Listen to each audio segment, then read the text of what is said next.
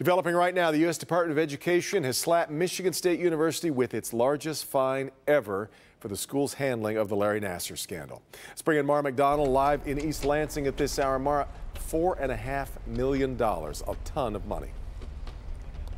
Exactly, Devin. And you know, the money is a significant part of this. But if you actually read the 53-page letter that the feds sent this university explaining why this fine was happening, there are portions of it that will make you gasp.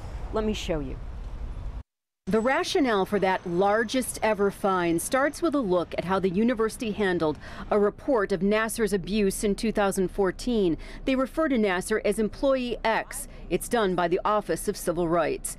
Quote, OCR finds the university failed to take appropriate interim measures to protect its students commensurate with the gravity of Reporter 11's allegations, and then goes on to list all the ways the university fumbled investigating Nassar. I heard about it in my class today, actually, and most of the students were concerned about it affecting like tuition rates, and especially because most of us in the class, it's our last year.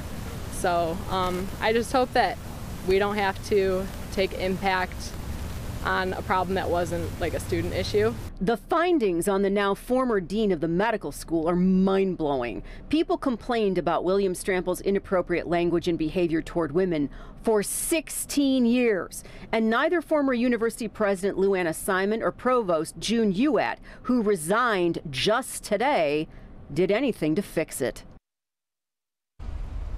Back here live to put that fine into some sort of context for you.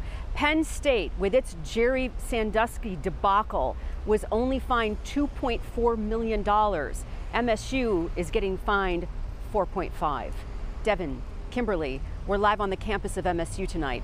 Back to you. That's terrific context for what's happening here, Mara. The school's going to pay this money, but I think there clearly has to be, to the eyes of many, a cultural change on the way it handles these complaints. Well, for sure, and the feds are making that a key element here. MSU has to absolutely overhaul how it responds to Title IX complaints. Those are discrimination complaints. And the feds have laid out key steps that have to be taken here so that this never happens again. Back to you. All right, Mara.